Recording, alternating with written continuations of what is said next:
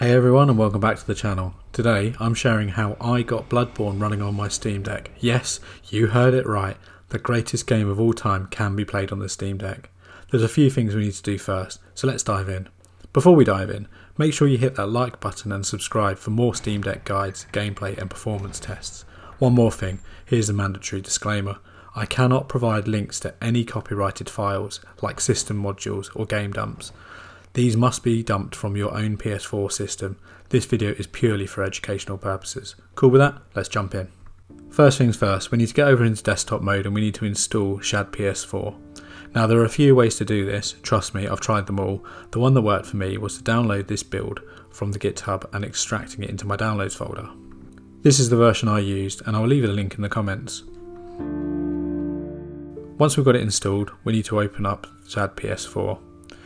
You'll be presented with a screen will ask you where you want your games to be installed. Mine hasn't done this because I've already got it installed on my system. When I first tried this I selected my SD card. I'm not sure why, but I ran into a few problems with the game not loading and it just kept crashing out the program. The way I got this to work was to select my desktop, so let's go ahead and do that.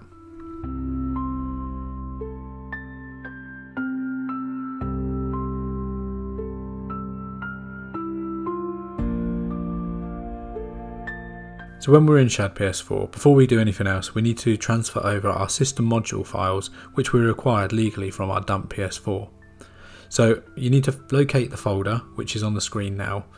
When you transfer them over, you just copy and paste them into this folder. Mine's already populated because I've already done this. Now we need to install the game. As you can see, I've already got Bloodborne installed. To install this, we need to select the install package from the ShadPS4 menu. Locate the file and just let it run. It won't show anything on the screen, it will take its time, but just leave it, just patience. Patience is key on this one. Once that's done, we need to install the 1.09 update file. This is done in exactly the same way as the game. Now we are nearly there. Next thing to do is to select the patches we need. To do this, right click on the game and select cheats/patches. Just be sensible here. Remember, at the end of the day it's a Steam Deck.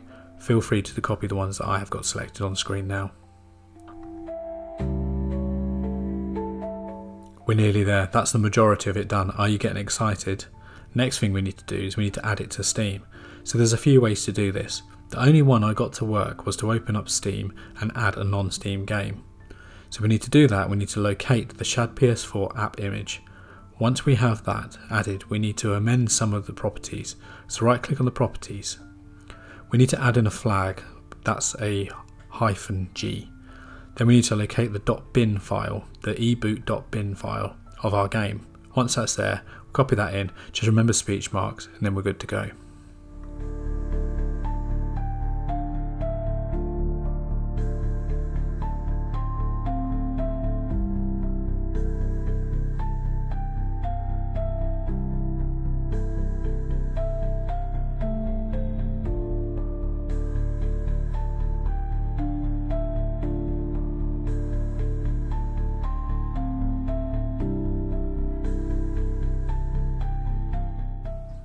Now we're back in the game mode, we can see our new game has been added.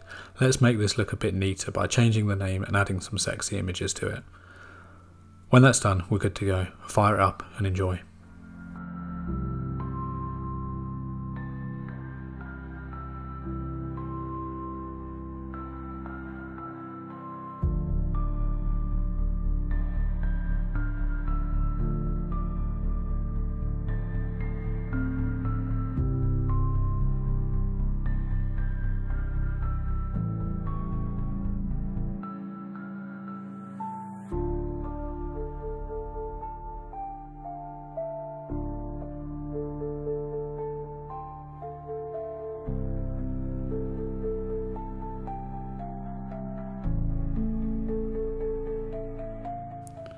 So that's how I got Bloodborne running on the Steam Deck. Remember, this is early days, but we are getting there.